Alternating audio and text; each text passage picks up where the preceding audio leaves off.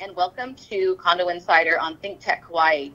Today I'm here with Diana Marshall, the Security Solutions Integrator with Alert Alarm, and we are going to be talking a little bit about how HOAs and AOAs should handle the use of security cameras and probably a lot of other wonderful information. So Diana wasn't able to join us through via camera due to some technical difficulty, but we have her lovely picture there. So Diana, would you like to introduce yourself and tell us a little bit about yourself? Sure. Hi, Krista. Thank you so much for having me today. So yes, I am Diana Marshall with Alert Alarm Hawaii, and I have been living in Hawaii for about 18 years, and for the last 15 of those years, I have been working with Alert Alarm Hawaii as a security solutions integrator. So yeah, tell us what that means. What does that mean? Okay. Well, so what that means is I work mostly with condominium associations and Class A buildings and larger buildings, and have a look at what their existing security systems are, as far as whether they have cameras yet, or if they don't have cameras, whether they have access control systems or not. And what I do is I merge them together to design complete systems for the end users. Wow. So you're perfect for this show, because that's exactly the audience that we're speaking with. So that's great. Right. So let me know, well, let me ask you this before we get into the heart of the matter, just because it's such obviously in the middle of everyone's lives right now. How has, if it has, the COVID-19 pandemic affected your company? And then I also wanted to know if you've seen any kind of an increase or decrease in crime, since you kind of monitor that. I'm just curious if that's been affected. Well, for the most part, we are, I don't want to say we are business as usual. However, we are 100% fully operational, thank goodness. And we have a full staff at our central monitoring station, which is here in Honolulu. And for most folks who live here, you know that Alert Alarm is the largest monitoring company in the state with over 35,000 monitored accounts. So it's so important for us to stay, fully operational at all times. So the things that have changed, though, is that the non-essential workers, such as myself and other administrative people within our offices, are working from home, like a lot of folks out there. And but we do have, a full staff at our monitoring station, which is over by Honolulu Airport, 24/7. That's amazing. I've been to the facility. It is quite impressive. I mean, it is, it looks like you're almost going into I won't give away any secrets, but it just looks like you're going almost into a military type environment, as far as, not militant, but so high tech and much larger than I would have ever anticipated. So quite impressive. Right. Mm-hmm. So talking about, let's say you have an association that has been considering putting in a security system, and they've been considering part of that security system to be cameras. What are some of the pros and cons and things they should consider? Are there any legal issues? Why don't you talk to us a little bit about that? Okay, so most condominium homeowners associations consider putting security cameras in because they've either had incidents or they just want to keep an eye on what's going on, which we call situational awareness. And some of the things to consider are, what are the areas you want to keep an eye on, and how will these be monitored, as well as, what are the homeowners association's rules and bylaws, according to, depending on the different locations. For example, you want to make sure that you would not install cameras at an area that the homeowners have a reasonable expectation of privacy. So typically cameras get installed in common areas and so on. So those are usually, that's the first step. Those are the calls I get when a condominium association is considering that. So they wouldn't want to have anything facing somebody's lanai, obviously, correct? Right. You know, those type of things. And then, are there different levels of cameras? I mean, I saw some pretty cool things when I did visit your facility, you know, where you can actually hear things. And are there any restrictions to having, you know, voice recorded or voice monitoring type of cameras? Sure. Okay, so there are really basically two different types of cameras, and I mentioned the phrase situational awareness. That type of a camera, you're looking at a broader area. You just want to see what's going on, you know, in the common areas or maybe in the pool area, a courtyard, for example. Are there a lot of people congregating? And we'll talk about that in a minute. But then, so those areas are usually, you know, approved by homeowners associations to, you know, to install cameras. So those are situational awareness cameras. And then you have other cameras that are more dedicated to critical or sensitive areas with regard to condominiums. Those areas would be, you know, where the power plants are, the electrical rooms, and so on. A lot of times you want to keep an eye on what's going on in those areas. So those cameras are more focused at a certain area, or, you know, at some condo buildings where the trash bin areas are, you know, for obvious reasons. You know, people get a little crazy. And then elevators, of course. Elevators, absolutely. Yeah, that's elevator lobbies. Yes. And now, in any case that you've ever seen, or is it even legal for them to have sound where they can hear what's going on, or is it typically just cameras? Absolutely. So I would say most of the newer cameras have the capability of having microphones and speakers installed, you know, on them. And the reason for this is for what we call interactive video monitoring. So let's say, for example, you've got your site manager in his or her office, and they are alerted by one of the cameras that there are people congregating by the pool, and in this era of the COVID-19, that's not allowed anymore. An alert can be sent to the site manager, and the site manager has the ability to speak to, you know, the people that are in that area. For example, you know, you are at the pool area, which is prohibited. Please leave immediately. And then the site manager has the ability to hear any kind of feedback. Or if for example, the offenders at the pool area are not leaving, because a lot of times, interestingly, a lot of times the offenders think, oh, must be a canned message or something. And so the site manager can say, yes, I'm speaking to all 5 of you, you with a red baseball cap and you with a striped shirt. And then usually that's pretty effective in getting them away from there. I would imagine. That's so those are with more of the newer camera systems that are out there. So along with cameras, what other types of, you know, do you do key fobs, or do you handle all those type of things as well? Absolutely, yes. Oh, and so that's where the integrator part of my title comes in.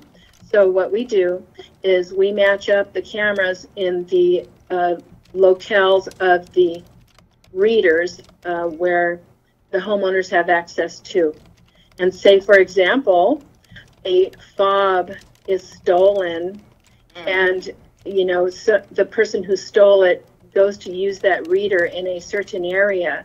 We are able to track that fob because we have, you know, the database of who actually owns that fob, but we also have the ability to match that person up with, you know, the video image at the camera that's located at a reader that person tries to enter through.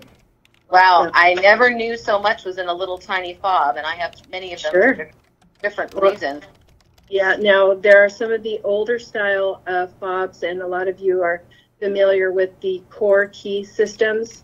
Those types of readers do not work that way. Only the newer ones, whether they are proximity or smart readers, smart card readers, where you wave a fob at it or wave a card, at it. We call them credentials. Only those types of systems will have the database. Okay. Mm-hmm. So do you personally, I know I'm sure the company does, but do you handle commercial as well, businesses, or are you primarily? Yes, I do. You do. So with all the businesses being empty right now, and I mean everyone's at home for the most part, at least especially storefront, have you seen an increase in notifications to the company that they're break-ins or vandalisms and things like that? As much as I hate to say it, unfortunately, we have seen an uptick in crime and break-ins recently, mostly with the small businesses. As I mentioned before, we monitor many accounts, intrusion detection systems, also known as burglar alarm systems. The residential burglaries have gone down, but the more commercial businesses burglaries have gone up. So I would imagine that would be the case, yeah. Right. So, yeah, we're staying pretty busy because we have a lot of businesses calling us and saying, hey, I want to upgrade my system, or I want to install a brand new system because their businesses are going to be empty for, maybe a month or longer. If you had someone that, had a small business and they had the choice from a financial perspective of choosing cameras or an actual door window monitoring system, they could only do one or the other. Which would you think is more effective? Which would you recommend? Well, we now have camera systems that can act as intrusion detection systems because we can program certain activities so that the camera recognizes that as an entry or a break-in, and it can send an alarm to our monitoring center. But if I had a choice, one or the other, I would pick an intrusion detection system as a starting point, and have the cameras there as a backup. And then, to take it a step further, of course, Alert Alarm also monitors camera systems alerts, like I mentioned before. So that's being more proactive than reactive. So, with an alarm system, the bad guy's already in, and then you go back and look at the video after the fact. Right. With interactive video monitoring, it's happening right now. Our dispatchers can describe exactly what's going on to the authorities in real time, and that's big. Oh, that's amazing. That's amazing. Well, we are already halfway through the show, if you can believe it. And we're going to take, I believe, a 30 or 60-second break, and we will return shortly. Okay. Aloha, I'm Keli'i Akina, the host of Hawaii Together on the ThinkTech Hawaii broadcast network. Hawaii Together deals with the problems we face in paradise and looks for solutions, whether it's with the economy, the government, or society. We're streamed live on ThinkTech bi-weekly at 2 p.m. on Mondays. I want to thank you so much for watching. We look forward to seeing you. Again, I'm Keli'i Akina. Aloha.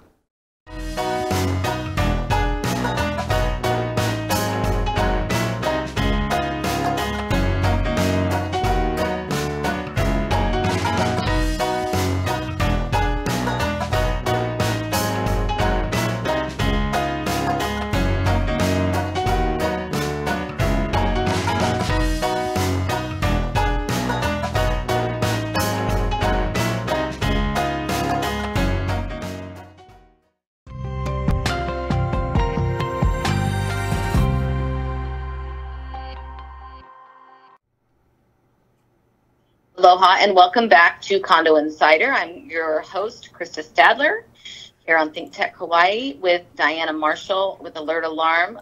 She is a security solutions integrator. Love that title. Welcome back, and we have some more things to talk about related to security. So with a system that has ported capability, and I would imagine some of that might be internally in your facility. I'm not sure. Maybe you have to explain that to me, whether it's internal or external at the location, or maybe you offer both. How long do they should they keep that footage? Okay, so that's usually determined by the homeowners association. And so what I explain usually to the association is, it's up to you. Typically, we know of an incident within 1 or 2 days. But, what about those incidents where the homeowner wasn't home and then they find their vehicle was damaged, 2 weeks later? So I always recommend between 14 and 30 days for condominiums, just, to play it safe. And then usually we can go back and track the footage all the way back to 30 days. Wow, that's a lot longer than I thought. That's great. And is that in a typical system, or are there two different types? Is that typically held in the facility? Like, I'm thinking of some of the condos, the more upper, high end, really nice lobbies, and it's got the 3 security people there with all the monitors. Is it kept there, or would it be kept in your facility? Well, that is an excellent question. And so here's how it works. So say, for example, you have installed 20 cameras, and they're all 5 megapixels each. I have a calculation I work with to determine how large the hard drive is going to be on the network video recorder to give you 30 days worth of recording. And it isn't always exactly, on the mark, but so that video footage is stored right there on site at the condo building, usually in the site manager's office. So having said that, say, for example, there's an incident, the site manager is able to retrieve that video.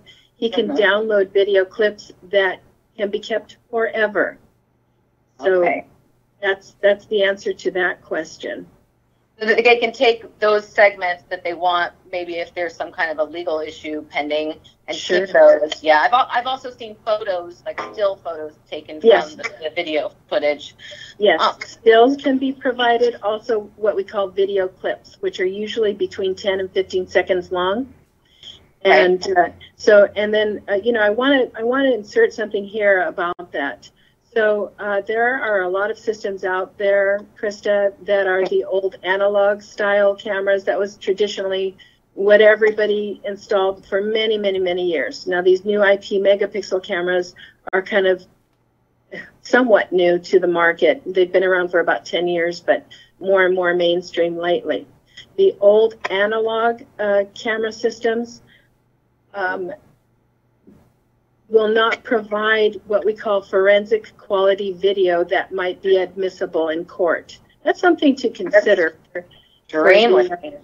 Yeah. So the difference between those old analog cameras and the new IP megapixel cameras is with the analog cameras, when you go to zoom in on those images, they get real fuzzy and pixelated quickly.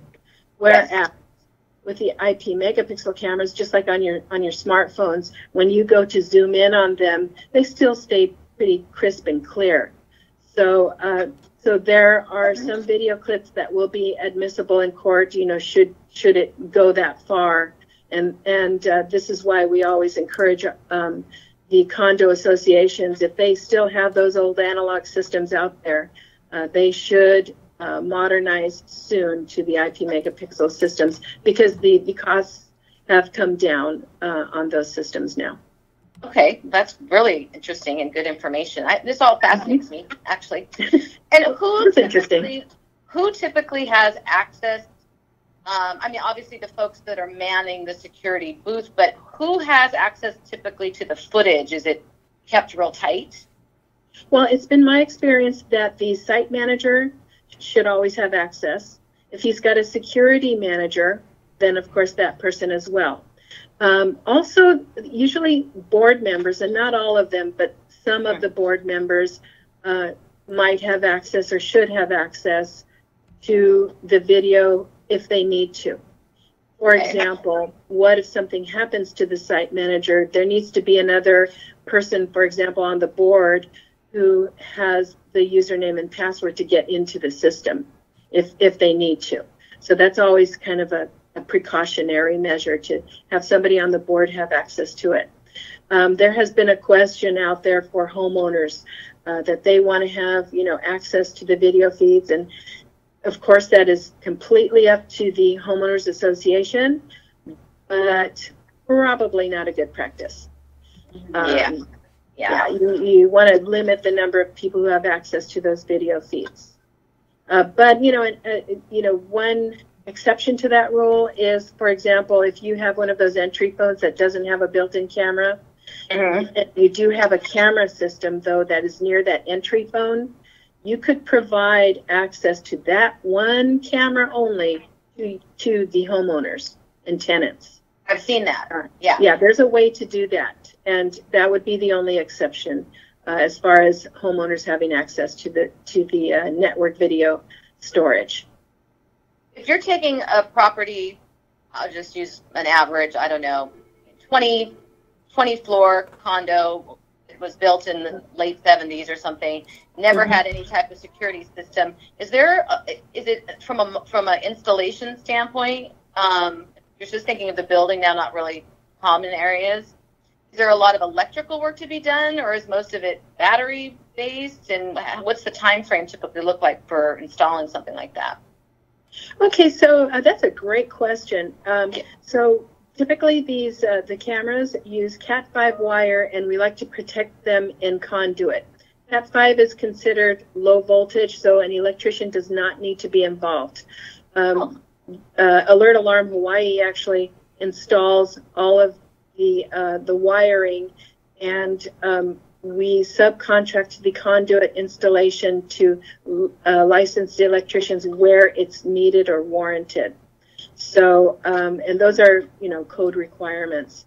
But it's been my experience that usually you'll have, the pool areas and everything's going to be mainly on the first level of the condo building, of course, unless they're on a hillside. But we home run all those wires back to the site manager's office. You asked about battery operated. We do not know of any battery operated cameras that really work well, so we do not sell them and we don't recommend them. They really need to get better with that technology before we can stand behind those. And then as far as the actual power required, it's right at the head end in the site manager's office. Usually just need some standard power outlets, 110, and everything else is low voltage.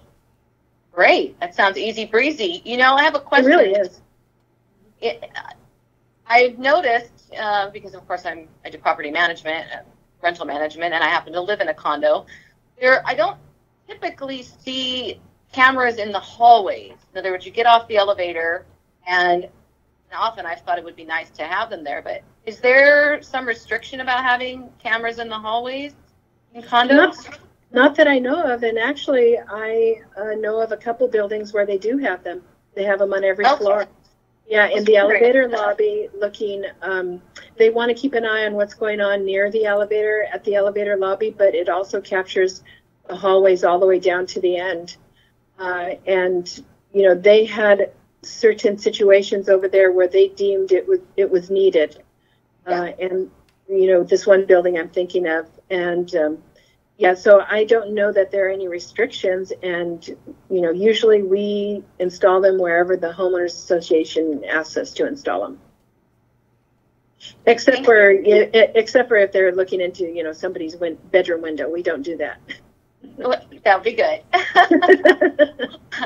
I don't know if you could, if you're uncomfortable talking about this, but I think it's really interesting and important for someone who would want to use your services or a company like yours. But from what I understand, there's different levels of I don't know if I want to use your background checks or security levels that you have to have to even work for your organization, which is very comforting from my perspective to know that the people in that building have been really screened. And if you're comfortable talking about that, that's great. I think it's a sell. Oh, absolutely. Yeah, absolutely. This is something that we're pretty transparent about.